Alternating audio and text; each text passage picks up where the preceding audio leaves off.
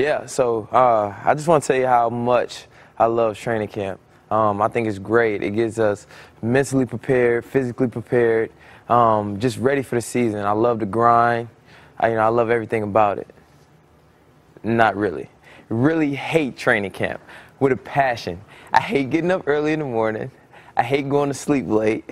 I hate it all.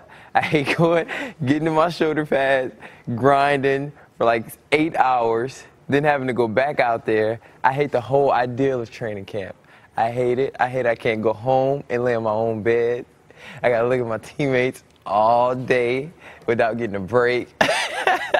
Training camp is terrible. It's terrible. I hate it. I mean, I understand why we do it, but I don't like a day, a second, a minute, any of it.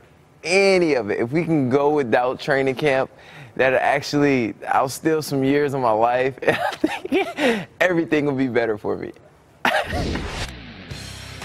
All right, man, I give Melvin Gordon credit. That's about as candid as you're going to get. For the record, I love training camp.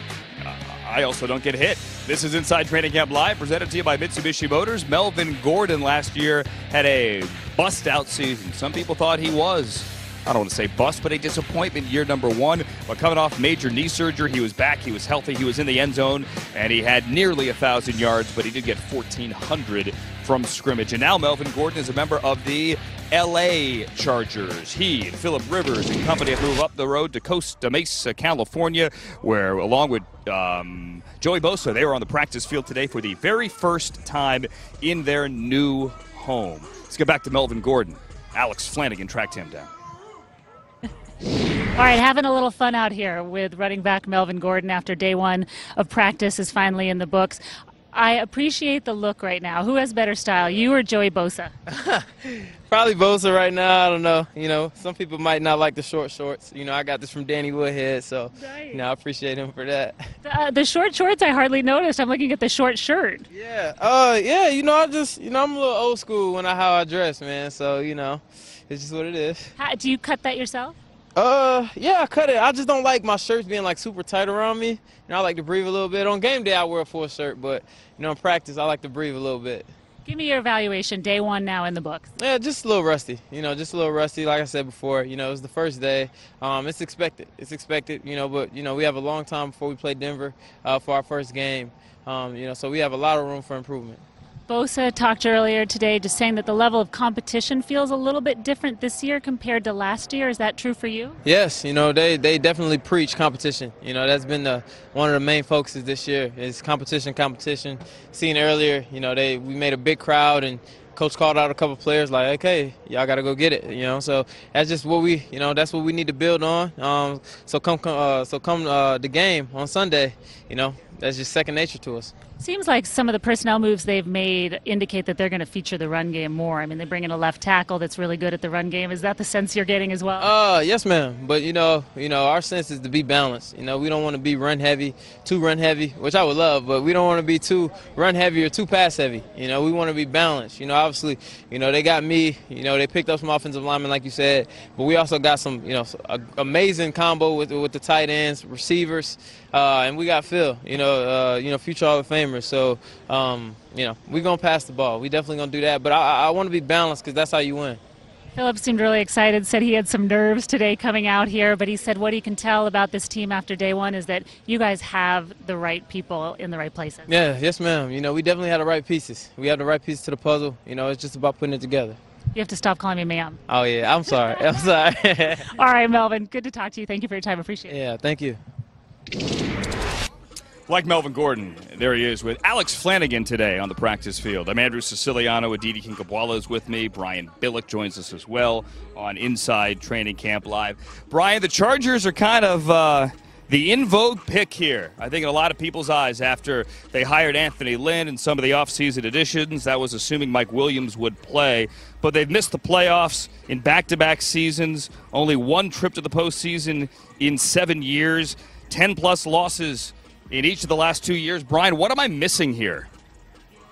Well, I think a lot of the optimism may indeed come from the fact that division's going to have a little flux in it. Certainly Oakland's going to continue to be good, getting Derek Carr back. You got to know that in Denver, there's going to be a little bit of transition, some question about the quarterback position. Kansas City seems to, even though they're an awfully good football team, won the division last year, some questions about how much they really upgraded from last year. So there's no reason to think that San Diego, and you're right about the coaching, the best off-season acquisition. They've got two outstanding coordinators in Gus Bradley and Ken Wisenhunt. Ken Wisenhunt coming back, obviously, to where there's a familiarity with Phillip Rivers. You start with a Phillip Rivers. You have a Melvin Gordon. They've got a lot of reasons to be optimistic. I will say this, though.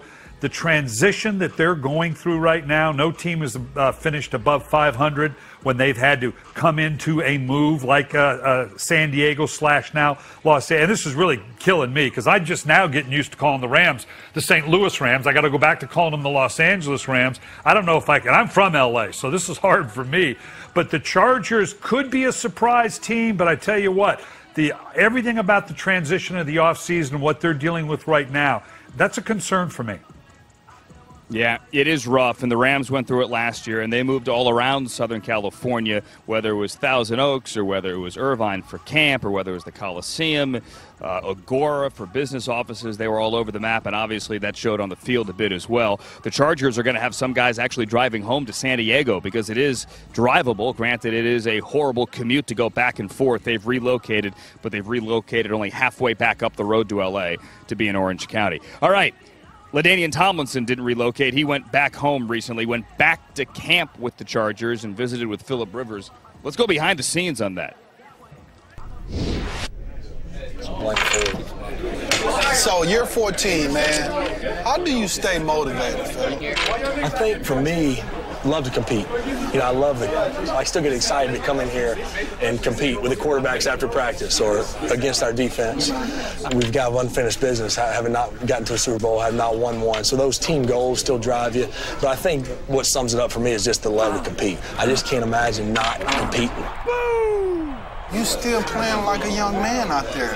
Guys like you and Tom Brady playing as good as ever. How do you stay young? Yeah, I think some of it is they do protect us. I mean, they do protect us, you know, so we're not taking some of the crazy hits. And then I'm learning, just being a young country boy from Alabama, you just think, hey, you eat and you run and you play and you know, now I'm going, oh, shoot. Right. At 35, it's like all those little things. Your diet has changed a little bit, stretching a little more, which I've always hated to do. I didn't even know I had hamstrings till a few years ago. And I was like, wow, my hamstrings are sore. The greatest of all time. If I just did my just did your abs. I'll never forget that one. Three-piece suit right there. Pants, coat, and vest. When I was here, we got together at my house to play basketball. Yeah, I remember those days. Now, so you guys playing basketball in here, or do you got a place where you guys play? Well, I'm having to shut it down a little bit. I'm like, all right, I may be in the 40 and over league here when I retire, but I just start thinking, gosh, if something crazy happens on that basketball court. Oh, that's true. That's very true. Yeah. So I just scored 10. Yeah, I got your 10. Oh, so it's my play? So it's your play. It's funny looking around this locker room, man. Nothing has changed, really, but the people. You know, locker room looks the same. You know, for us, during that time, playing dominoes, it was that camaraderie and that chemistry we built just around the domino table. No question, because I think, too, in this profession, we're all in different stages of our life, right? I mean, I have my family and children. You were starting your young family at the time, but this was where you hung out. Yeah. And that, to me, is what I think I'll miss. I'm sure you missed that part of it. Absolutely. The bus rides, your same seat, and us talking and laughing, all those things. That's what I think I appreciate more now as I've gotten older. Time flies. You used to hear it. Yeah. You know, you won your MVP in 06 and the Russian titles, and you're like, oh, he's your first ballot Hall of Famer. How many times did you hear him say that? You know, I didn't really hear it. And then just here you look up and it's real. Players like yourself and guys who legitimately have a shot at the Hall of Fame, does it ever cross your mind? I'd be not human to say you didn't hear it or go, golly, that's even crazy that somebody's mentioning it. But I don't think about it like, you know, what do I need to do to get there? Yeah. But this past year was really the first year. It was a tough season for us as a team, and I had some heartbreaking, terrible plays at the end of games and lost some games. But this year was the first time that it hit me, passing Elway and touchdowns, and it's just all of a sudden, just some of the guys that when I was 6, 7, 8 years old, I was going, gosh, they were my favorites. Yeah. Aikman and Elway and Favre and Payton, those guys' posters. Well, who was your favorite? Favre was probably my guy. I felt like I resonated a little bit with the way he played. He wasn't as orthodox. I think as I got in the NFL and the more time I've been able to spend with Peyton and see him up close and play against him, he would be right there, and he will always be one of my favorites. So probably those two guys stand out the most. So you got to check him out. Yeah. Hey, you turn those dominoes over. You remember? You turn them over, you better say something. You better say something. Antonio Brown with his son Otto out there before practice. Otto. All right, coming up, we are asking this question. Is this division the Steelers to lose? And we have news from Baltimore on Colin Kaepernick. You want to hear it? Don't go anywhere. Inside Training Camp Live.